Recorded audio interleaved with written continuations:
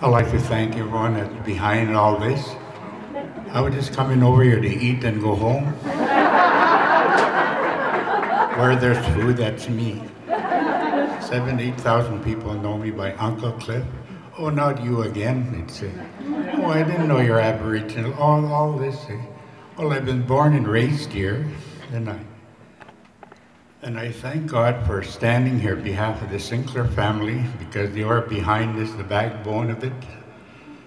Coming from 15 in a family, and I'm the 15th one. I'm the spoiled one, the brat. Oh, you get everything. Oh, you're a baby. I heard all that. And just be quiet and listen. Everybody picking on me, especially brothers, sisters. They're all competitive. But I thank the town of Slave Lake. And being born and raised here, I've seen a lot of changes, a lot of good things. And people ask me, where'd you come from? A place called Slave Lake, a one-horse town at one time. Tie your horse right in the middle of town. There's a well there. And all these things that come about, no electricity, no water. I never lived in town, I lived out of town. We had cattle. Walked to school 2 miles, 11 years. 1 year in Canuso, grade 12.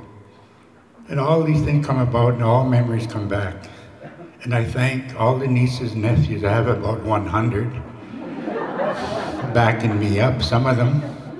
And I thank Alec and Sergeant Murphy, Chris, and Sergeant Alec Kutry from Edmonton.